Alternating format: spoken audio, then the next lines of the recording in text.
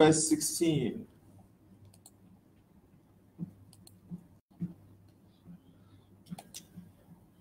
This was what Jesus said. The Bible says, then said he unto him, a certain man made a great supper and bade many. New Living Translation said, Jesus replied with this story.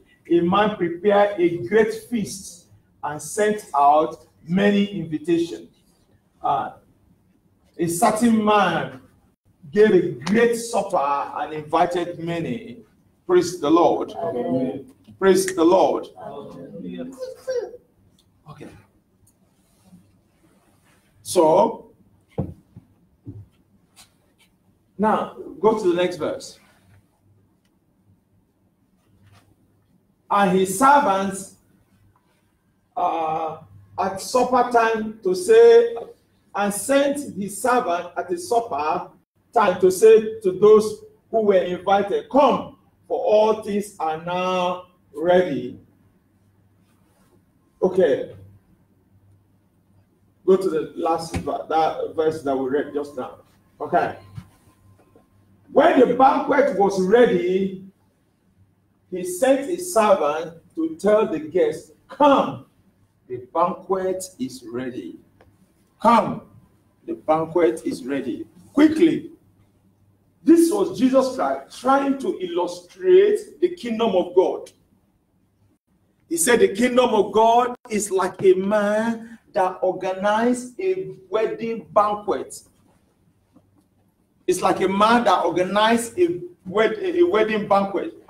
Quickly, the first thing he said a certain man. A certain man. He made a great banquet. The next thing he did, there was a certain man, number one. Number two, he made a great banquet. Number three, he invited many people. What did he do? He invited many people. So there was a man. And what did he do? This man organized and arranged a great banquet. Not just little one, not just a tiny one, a great banquet. And number three, he invited many. He invited many. So where are we going? So a man, a child of God, a Christian, is like that man. A Christian, a born-again Christian, or a minister, a Christian worker, somebody who has understanding of their salvation, is like that man who had, or who is making, or who organizing a great banquet. So quickly, I have this question to answer this morning. So why do you organize a banquet? Why do we organize banquets? Number two, what do people stand to gain when you organize a banquet? What do you stand to gain in a banquet? What does the organizer, stands to gain in a banquet? Then another thing, that what do people do in a banquet?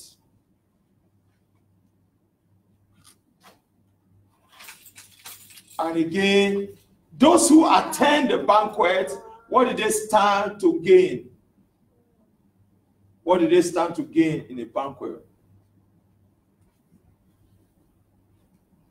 And what does those who fail to attend a banquet, what do they stand to lose as well?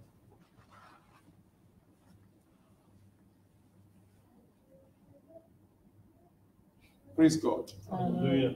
And again, last one is that why is it that people always love banquets? How many of us love banquets? You know what I was imagining this morning? I was thinking I will have time. Is that during Sunday school, I will just rush to KFC, get a lot of variety. And but I was looking at time. So that you'll be able to, I want you to really, really understand this morning. Praise God. So banquet or banqueting and ministry or church is almost the same thing. In fact, the Bible says in the book of Songs of Songs, that was one of the songs we were to sing before this morning. Songs of Solomon or Songs of Songs, chapter 2, verse 4. You know, he brought us to this banqueting hall, and his banner over us is love. The Bible says he brought me to the banqueting house, and his banner over me is love. God brought us to this banqueting hall. So a church is a banqueting hall. Amen. A church is a what? Banqueting hall. It's a banqueting hall. It's a banqueting house. And his banner over us is love. Amen. So quickly, if you read Matthew 22, verse 2, Matthew 22, verse 2.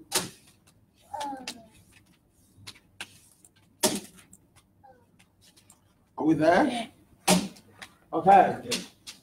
The Bible says, the kingdom of heaven is like unto a certain king, which made what?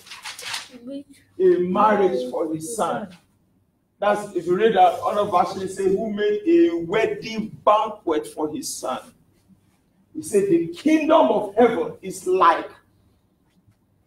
So church, which is the kingdom of heaven here on earth, is like a banquet. It's like a banquet. So quickly, the first, I asked a question. Why do we organize a banquet? Number one, a banquet is in honor of someone very important. Anytime you see a banquet, it is in honor of someone very important.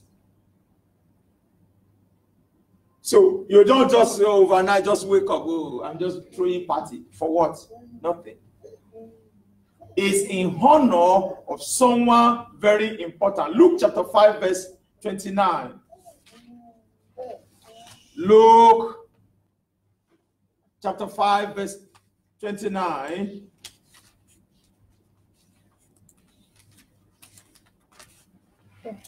Okay, the Bible says, and Levi made him a great feast in his house, in his own house. And there were a great company of publicans and of others that sat down with him. This was, okay, let me read this other version now.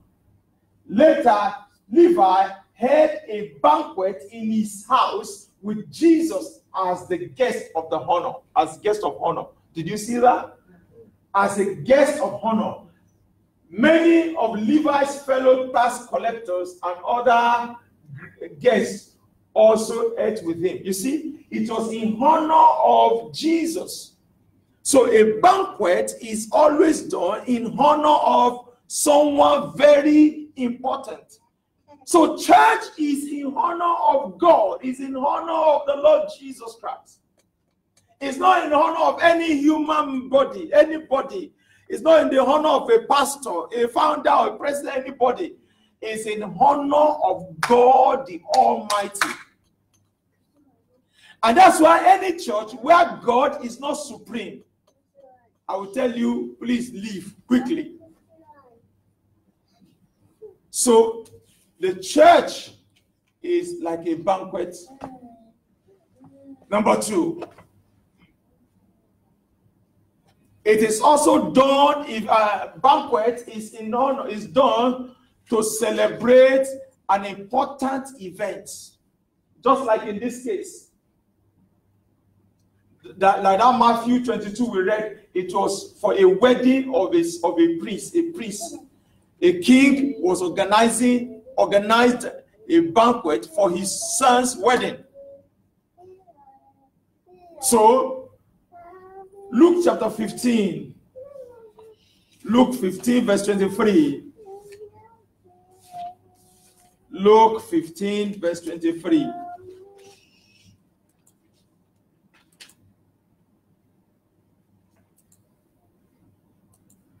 Are we there? Yes. Luke 15, verse 23. This was what happened after the prodigal son came back home. The Bible says, and bring hither the fatted calf, and kill it, and let us eat and be merry. Another version says, and kill the calf we have been fattening. We must celebrate with a feast. So when you talk of a banquet, it is always done, number one, in the honor of someone very important. Number two, is also done to mark some important event. It is done to mark an important event. It is done to mark an important event.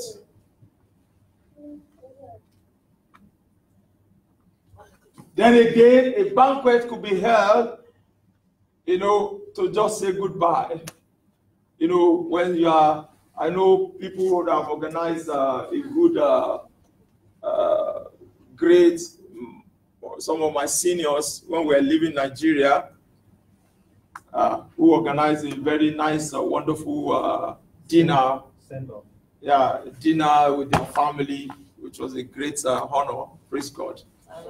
Yeah, so it was, I remember my zonal pastor and my provincial pastor at different times, organize just to say bye.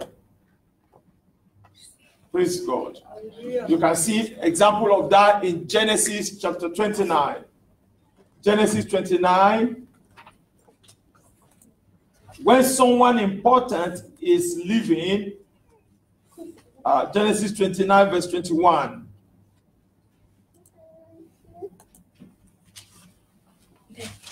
Okay. The Bible says, and Jacob said unto Laban, give me my wife, for my days are fulfilled, that I may go in unto her. Yes, next. And Laban gathered together all the men of the place and made what?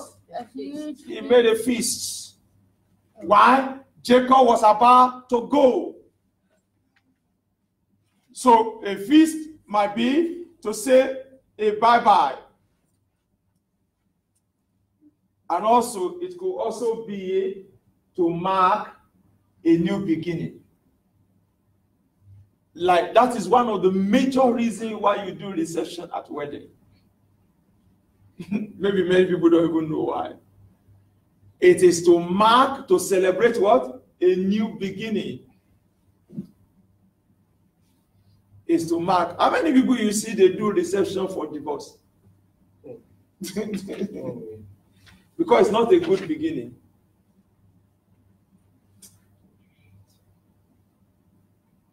You don't see people throwing party, invite everybody. Let's do party because we want to separate. Nothing like that. Do you see even here, like in Western world, we now have what is called baby shower. Why? We want to welcome in a new life, a new baby. So people do feast, a banquet to mark a new beginning. To mark new beginnings. Praise God. All right. That was one of the reasons why Jesus had to attend the wedding in Cana of Galilee in John chapter 2. Because they were a new beginning. And that was why when their wine, instead of their celebration to be marred with sorrow, Jesus intervened and changed the situation. Quickly, what are some warnings we must be aware of?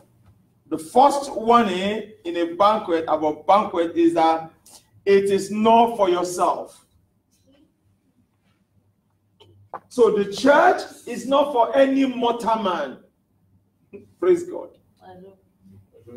It is not for any mortal man. Any church that is surrounded and is basically based on a mortal man, I don't think it's a church of God anymore. Praise God. So it is because a banquet is for Jesus. The Bible says he said this parable to illustrate the kingdom. So, and a banquet is always done in honor of someone of significance. So, church is for Jesus. Church is by Jesus, for Jesus, and to Jesus. Thank you. Church is by Jesus. He came by Jesus. Because no human being died for anybody. It was Jesus that paid with his own blood. God purchased us with the blood of Jesus. So it is centered around him. That's why the Bible says when Philip was preaching, when he met the Ethiopian, the Bible says he preached Christ. What did he preach? Christ. He didn't preach, hey, in Jerusalem, if you see on the day of Pentecost, the Holy Spirit came. This happened. Miracles were happening. At the beautiful gate. Oh, this happened this gate, temple gate. Oh, this happened, that happened. They were not just telling. He wasn't just telling them testimonies of what was happening in Jerusalem. What did he do to them? What did he do to him? He told him about Christ. And the same thing happened when he went to Samaria. He did not preach. He didn't tell them story. It was not story. He had a lot of story to tell. Yeah, he had it. There is a lot. If you imagine you are in that church in Jerusalem, you saw those mighty move of God. You saw the day Ananias and Sapphira, boom, died. You saw crippled, lame, all of them walking. But when Philip went to Samaria to preach, what was he teaching them? He preached Christ. He preached what? Christ. He wasn't telling story.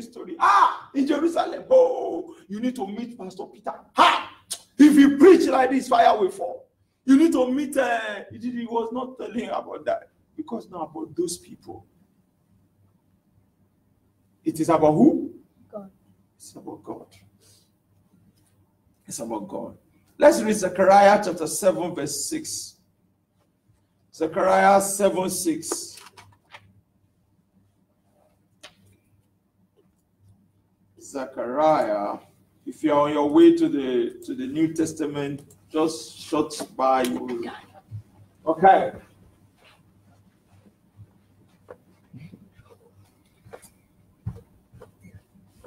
The Bible says, and when ye did eat, and when ye did drink, did not ye eat for yourself and drink for yourselves? This was God challenging them. He said, whenever they are doing all their banquet, they centered it around themselves. Many places today have been centered only around human beings. And I love this NIV, a New Living Translation. It says, and even now in your holy festivals, aren't you eating and drinking just to please yourselves? So, worship must never be around any human body, anybody. The choir must not sing just for themselves to be seen, to be celebrated. The usher is not conducting themselves just because I say, I respect that woman, I respect that sister. Or the teacher, the Bible teacher and the choir or the pastor is not just doing everything. It's a holy festival. But yet, it was centered around themselves. How holy is it again? So it's no longer holy. So we must be careful this morning. And we will continue in this series by the grace of God. Because this is just the beginning, this is just the foundation. We must be careful in our service to God that it centers around who? God. It is all about God. It is all about Christ. It's all about Him. It's all about Him. Somebody say, well, won't I have a gain? Yeah, you will have gain. If you do it genuinely for Him and unto Him, He will reward you. That is a sure banker. Praise God. Hallelujah. Praise God. Hallelujah. So we must never allow this issue of show. It's not about ourselves, so we should avoid showing, show off. And there is no competition. Do you know it was because of show off, that's where competition used to arise? Oh, I want to outdo Pastor X. I want to so everybody is now, and that's the beginning of carnality. Because you are trying to outdo the other person. So even when the Holy Spirit is not telling you to do some certain things, because the motive was wrong. So what happened? We'll just start leading ourselves. God have mercy. God have mercy. Amen. Oh, praise God. So this morning, we will stop here this morning. We will continue next week next month. Praise God. Hallelujah. So I want to encourage us this morning.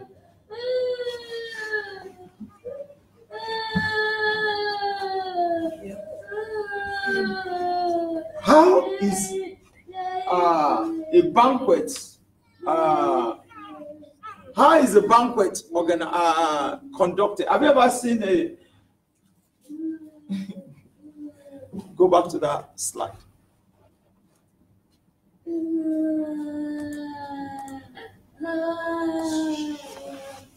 Look at how beautiful this is.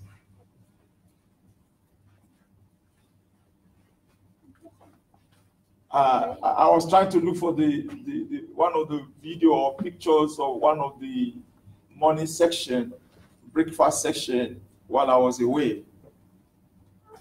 Very massive place. And you will just imagine heaven. And you are just sitting there. And praise God. Hallelujah. And good chef are just coming to serve you over and over. Hallelujah. Okay. And the first day I want to fast. But they say, okay. Then somebody say, don't waste it. If you want to fast, they pack it for you and just put it in your room. There's a fridge in your. I say, okay. And there's a microwave inside. Okay, all right, that's okay. So the next day I didn't break my fast. I avoided the temptation. So, but the point is that the organization, everything is deliberate. Nothing is left to late minute planning. Nothing is left to chance. It is well planned. Praise the Lord. Hallelujah. Let's bow our heads down this morning. The first prayer we want to pray this morning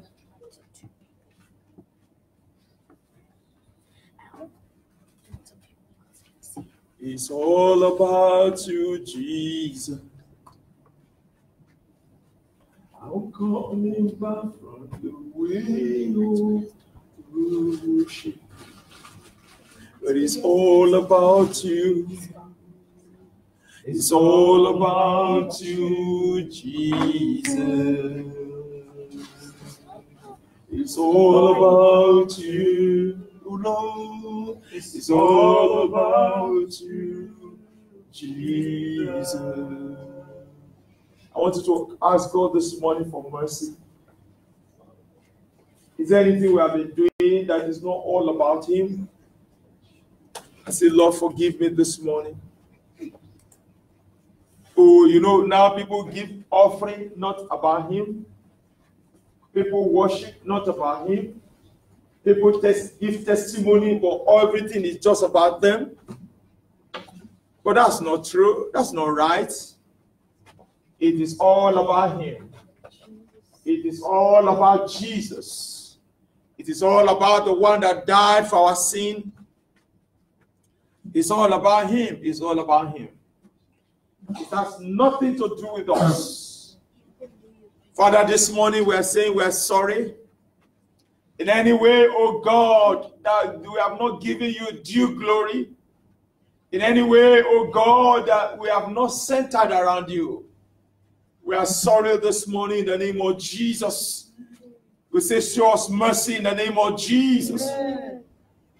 Father, all our service, all our worship, everything that we have been doing in your kingdom, in and outside the church, that we have been so selfish, it has been centered only and only around us. Please show us mercy. Amen. Show us mercy, O God. Amen. It is all about you, O Lord. It is all about you, Father. Because thine is the glory. Thine is the kingdom. Thine is the power. Thine is the church. The church is yours, O God. Not the church of any man. Therefore, O God, we're sorry in the name of Jesus. Amen. Show us mercy, O God. Amen. Refocus us from this moment. Amen. That everything we do and live our life will all centered around you. Amen. In the name of Jesus. Amen. Thank you, our Father. In Jesus' mighty name we pray. Amen. Praise ye the Lord. Hallelujah. Praise ye the Lord. Hallelujah. Amen. Thank you, Father.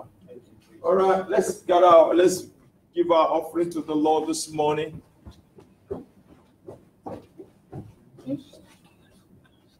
Hmm?